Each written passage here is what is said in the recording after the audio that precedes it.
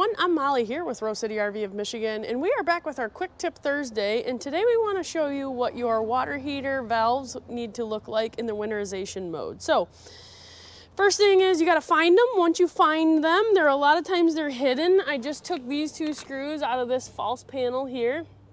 So I found this by finding the water heater on the outside, which we will do a different video about that.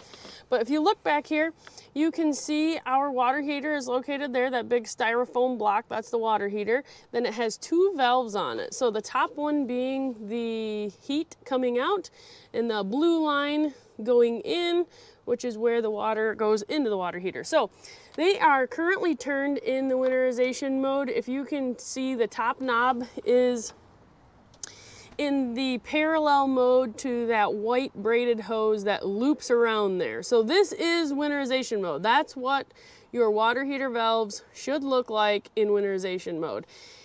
In use mode, those will be turned back towards the water heater, and that means that the water is going into the water heater, or in this case, the antifreeze is going into the water heater, and obviously we do not want that.